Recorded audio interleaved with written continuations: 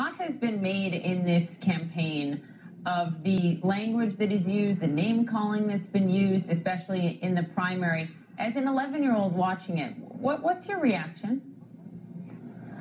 I really think that listening to a few bad words coming out of Donald Trump is a lot better than people getting blown up by terrorists, people getting burned alive, heads being chopped off, and people getting drowned.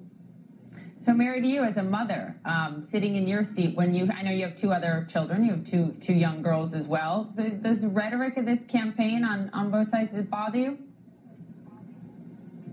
Well, certainly as a mother, you don't like to hear some of these comments that are so somewhat bombastic and inflammatory. However, I think the tenor of the world right now allows for those kind of feelings to be aired. And honestly, when it comes to confronting a terrorist, I would rather have Trump confronting him than his opponent.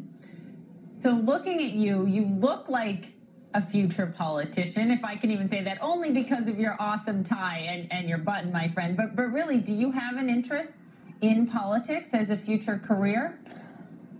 I've always had an interest in politics. I'm not really sure because looking at all the insults flying around in politics, then I don't know, but I think I might. It's a slim possibility.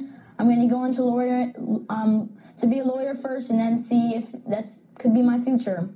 And the first thing you would do when you sat down in the Oval Office, Matthew?